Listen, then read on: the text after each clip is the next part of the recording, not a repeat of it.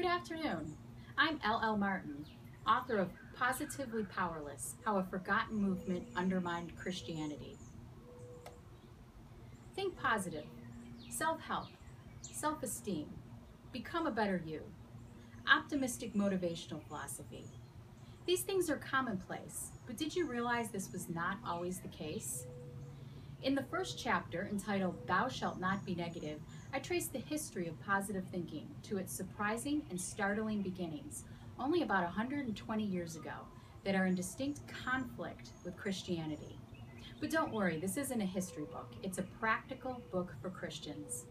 Positively Powerless will help you detect the false gospel of positivity that pervades our culture and far too many of our churches.